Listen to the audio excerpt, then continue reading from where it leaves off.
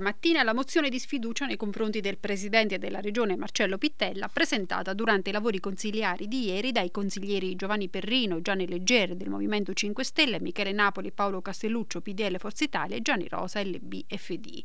Con il documento i firmatari hanno posto l'attenzione sull'assenza di azioni da parte dell'istituzione regionale volte al rigoroso rispetto dei principi di legalità e trasparenza secondo i criteri di efficacia e di efficienza in tema di tutela ambientale e salvaguardia della salute umana.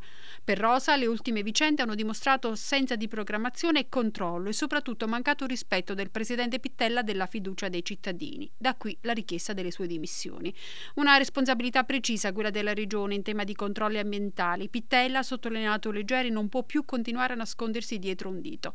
Con l'ambiente, ha esordito Napoli, non si scherza, tantomeno con la salute dei cittadini. Le leggi in materia ci sono, occorre solo che vengano scrupolosamente applicate. Così facendo, ha affermato Castelluccio, si farà chiarezza e si tenterà di parare i contraccolpi che inevitabilmente si registreranno nei settori dell'economia e del turismo.